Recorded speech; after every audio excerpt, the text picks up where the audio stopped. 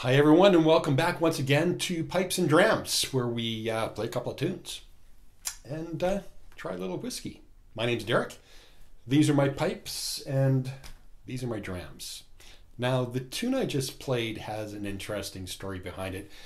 Its title is Hector the Hero and was written in 1903 by James Scott Skinner. Now, the tune is written to commemorate Sir Hector MacDonald of Rothshire. He was born in 1857 on the Black Isle near Dingwall, the son of a crofter. Now, the Black Isle, contrary to what it says, is not in fact an island. It is actually a peninsula north of Inverness, bounded on three sides by expanses of water. The Cromarty Firth to the north, the Bewley Firth to the south, and the Moray Firth to the east. He is later known as Fighting Mac and enlists as a private soldier with the 92nd Gordon Highlanders in 1870, where he rose rapidly in rank to colour sergeant. Now, after exceptional bravery in the Second Afghan War, he is offered the Victoria Cross, the highest award for gallantry in the British Empire, or a commission in his regiment. And as it was very rare for a soldier from the ranks to become an officer, he chose that route and becomes a subaltern in time for the First Boer War in 1880. And he was captured at the Battle of Majuba Hill, which was the final and decisive battle of the First Boer War. Now, when an officer surrenders, he actually gives his sword to the other side, and his bravery was such that General Joubert, the Commandant General of Boer forces, returned his sword, as the Gordons had held their ground the longest. In 1885, he assists Sir Evelyn Wood reorganize the Egyptian army and takes part in the Nile expedition of that year. In 1888, he's promoted to captain and stayed on to train Sudanese troops with the Egyptian service. 1889, during the modest war in Sudan, he is awarded the DSO, or the Distinguished Service Order, for bravery at the Battle of Toski. In 1891, he's promoted again to major after action at the siege and capture of the Mahdist stronghold of Tokar. He distinguishes himself in 1897 and 1898 at the battles of Abu Ahmed and at Bara. Later in 1898, he saved Lord Kitchener from certain defeat at Omdurman, leading a rearguard action with his battalion of 3,000 Sudanese troops against a force of, get this, 15,000 dervish. And as a result, he became famous at home in Britain.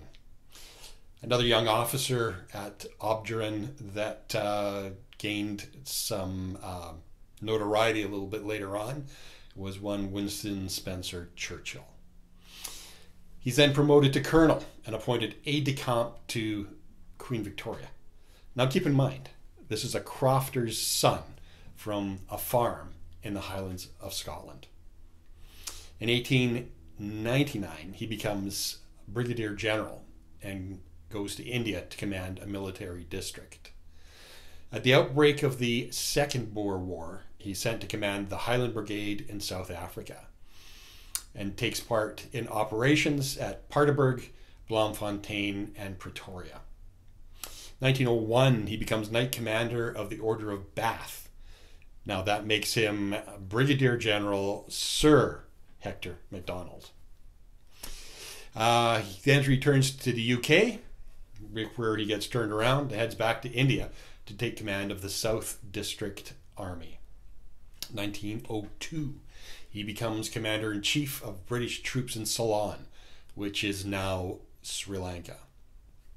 In Ceylon, he upsets a number of people, including the British governor, and is then suspected of homosexuality.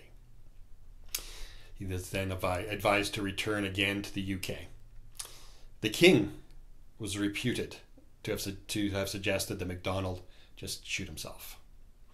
The rather more sane Lord Roberts, then Commander-in-Chief, recommends he returns to Ceylon to clear his name.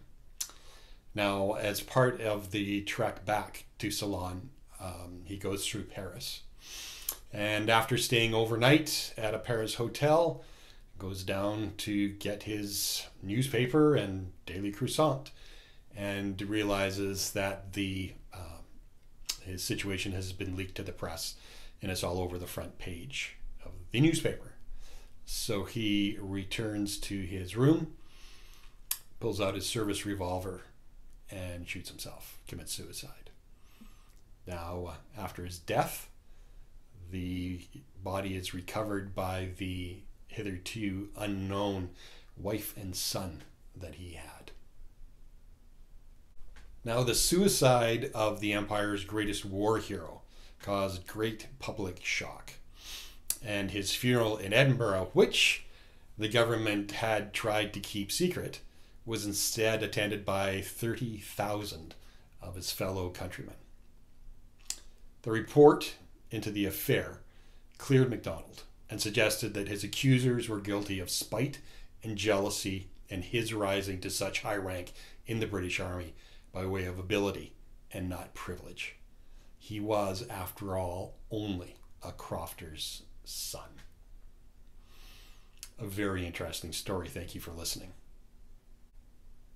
Now, why don't we try a little whiskey? Now, today's tasting will be Kilchoman Sanaig. Now, the Kilchoman distillery is the youngest operational distillery on Islay, easy for me to say. The first to be built there in 125 years and started production in 2005. It's the westernmost distillery in Scotland and also Islay's smallest. Now, Kilchoman takes its name from the local parish, which covers the westernmost part of the island. Sanaig is named after an inlet on Islay's rugged Atlantic coast where high winds and rough seas have carved into the coastline with dramatic effect.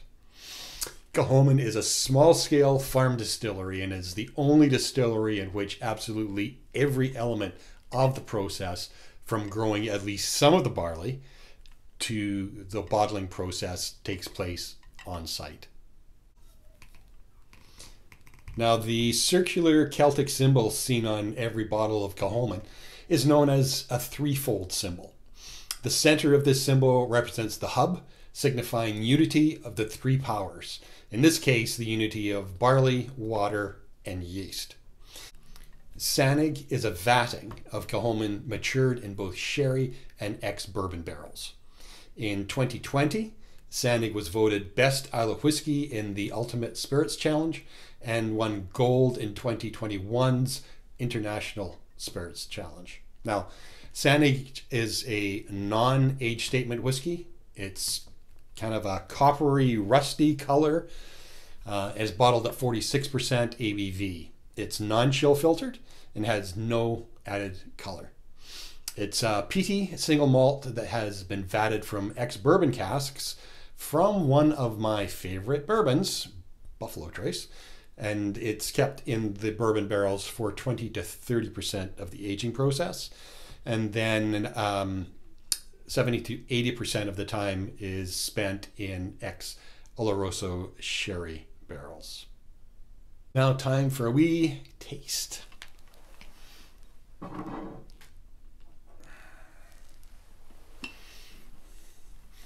So as you can see, the color on that's that sort of coppery, rusty color.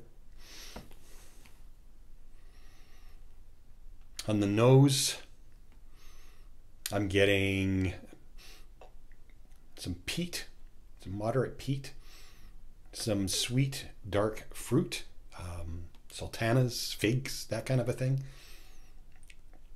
There's a bit of nuttiness, walnuts, hazelnuts. Not getting any vanilla, not getting any caramel. Let's have a wee taste.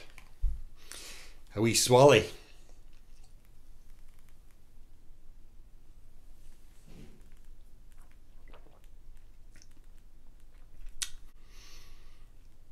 This is rich, and full-bodied.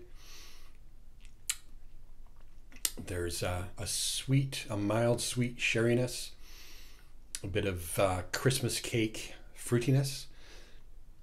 You're still getting the gentle smoke, some salt brine. On the finish, it's nice and smooth. It's long and smoky with perhaps a hint of cinnamon and clove, and some bright cooked fruit. Yes. Now, Kilchoman Sanaig is a lovely whiskey and definitely recommended. It's the classic Isle of flavors, and they're there in full force, but nicely balanced. Its vatting of casks creates an expression where the sherry influence is supporting the wider array of spirits and peat flavors rather than taking charge. Another one that's well worth a try. Now, if you enjoyed this video, please give a like and a share or drop a comment. It really does help. Until next time, take care of yourself and those that you love. Slange.